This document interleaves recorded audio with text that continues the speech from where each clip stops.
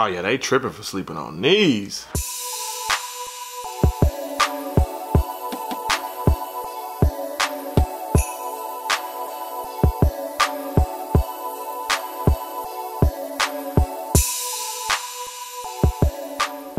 YouTube family, what up though? If you didn't know, I'm DJ Swavor, and this is another episode of Ottoman Box Openings. If you haven't already, be sure you hit that subscribe button and make sure you hit that bell button right next to it so when I post something on YouTube, you get it first. Also, if you haven't already, be sure you're giving the kid a follow on all the major social media platforms. On this episode, we're going to be taking a look at a super dope sneaker that I know for a fact is going to have me looking clean for summer. The sneaker I'm talking about is the Pure Boost DPR that is a part of the Italian Leathers Pack collab between Adidas Consortium and Solebox out of Germany. Now for some weird reason, this sneaker is not selling out at all. For every sneaker boutique that released this sneaker online, I'm literally seeing full size runs available for anybody to cop. Now besides the fact that the Pure Boost is not really a popular silhouette that a lot of Adidas fans go after, another factor that may be contributing to the sneaker not selling out is that super ridiculous price tag. A general release Pure Boost sneaker normally retails for 150 bucks, but since this is an Adidas Consortium collab,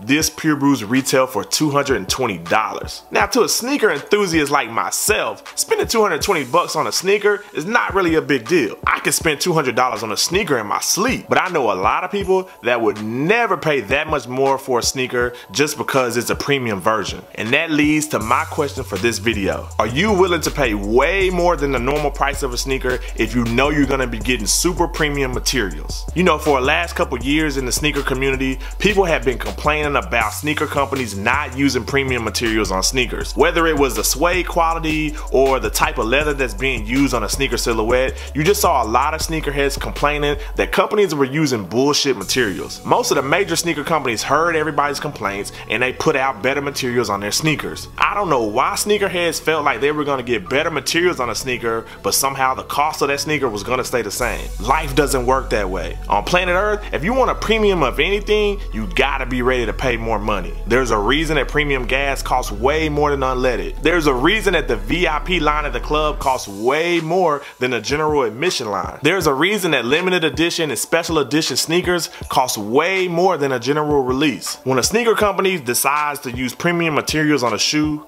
the cost to make that sneaker increases. So if the cost to make that sneaker increases, I don't know why a sneakerhead would think that the price a sneaker company is selling that sneaker wouldn't increase as well. It's just simple economics. You can't complain about wanting better materials on a sneaker, but then whine when they give you better materials but increase the price. I mean, I hate to sound cliche, but you kind of pay for what you get. You pay more money, you get better stuff. You don't feel like paying money, you kind of gotta settle for some bullshit. That's just the way it is in this sneaker game. But of course, I want to know y'all's opinion. Hit that comment section up right now and let me know if you find nothing wrong with paying a little bit more extra money in order to get premium materials on a sneaker. I know a lot of people out there are gonna be like, 20 extra bucks for suede? But I also know there are a lot of people out there like myself that'll damn near break the bank for better materials on a sneaker. Hit that comment section up right now and let me know your opinion. While y'all are hitting up the comment section, let's go ahead and take a look at this dope sneaker right now. Now this Solebox Pure Boost is one of the best Adidas Consortium releases that I've seen in a long time. It's crazy how things have changed when it comes to Adidas Consortium collabs. A couple of years ago, you damn near had a better chance of getting an STD from a hooker than you did of getting your hands on an Adidas Consortium release. Fast forward to 2018, you can find full-size runs of Adidas Consortium releases damn near everywhere. It's pretty much an example of how far Adidas has fallen off in the last couple of years. Nonetheless, when I first saw the pictures of this sneaker on social media, I knew it was a sneaker that I had to get on this Ottoman. We got it right here on this Ottoman, so without further ado, let's go ahead and take a look at it right now.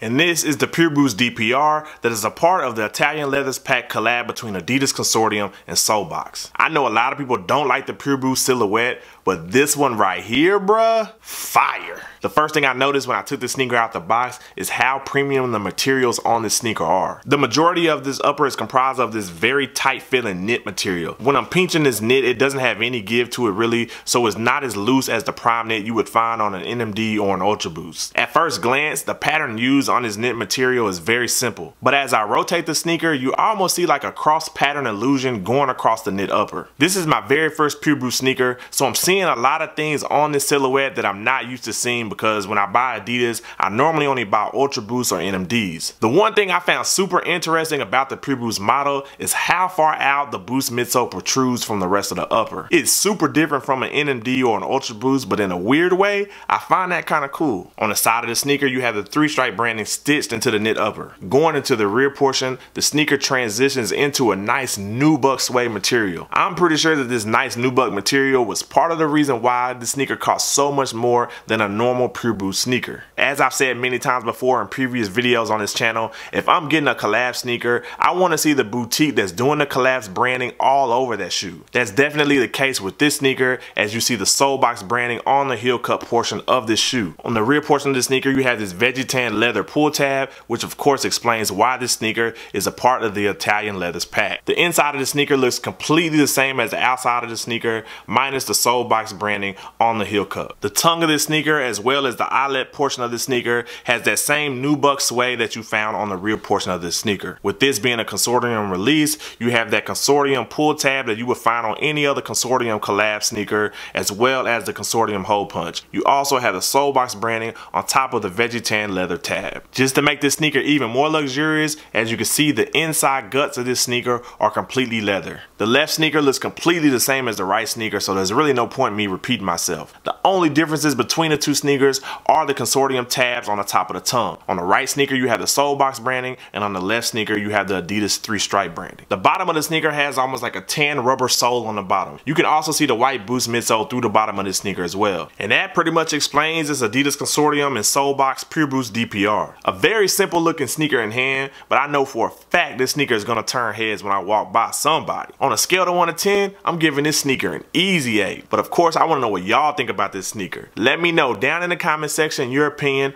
on this Adidas Consortium and Solebox Pure Boost. Are you feeling this sneaker? Are you not feeling it? Did you get your hands on a pair? Are you looking to cop a pair and you needed this video to kind of push you over the edge? Let me know down in the comment section right now your opinion. Like I said before, this sneaker is pretty much sitting everywhere they released it, so there is no resale value for this sneaker. This sneaker retails for $220, and in my opinion, I feel like this sneaker is worth every one of those 220 bucks. But since I'm here for the people, I'm gonna drop y'all a little game. If you really want this sneaker, wait a month or two and I guarantee you'll start seeing websites dropping the price on this sneaker. To be honest, I should have been patient myself and just waited a couple months, but I wanted this sneaker ASAP. A super dope sneaker in hand, but judging by the amount of sizes still sitting on boutiques' websites, it's obvious that nobody is really checking for these, bruh. And this is the Pure Boost DPR that is a part of the Italian Leathers Pack collab between Adidas Consortium and Solebox out of Germany.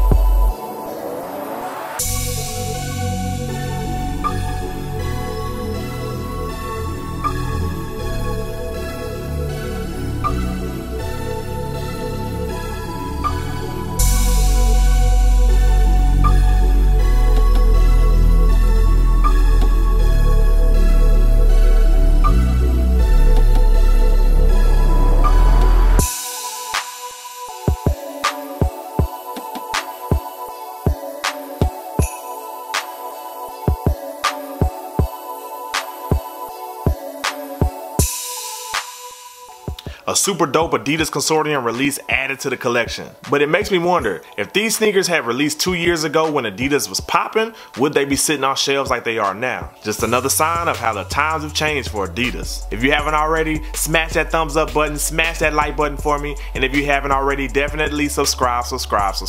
And when you subscribe, be sure to hit that bell button next to the subscribe button so when I post something on YouTube, you get it first. Once again, I'm DJ Swavor.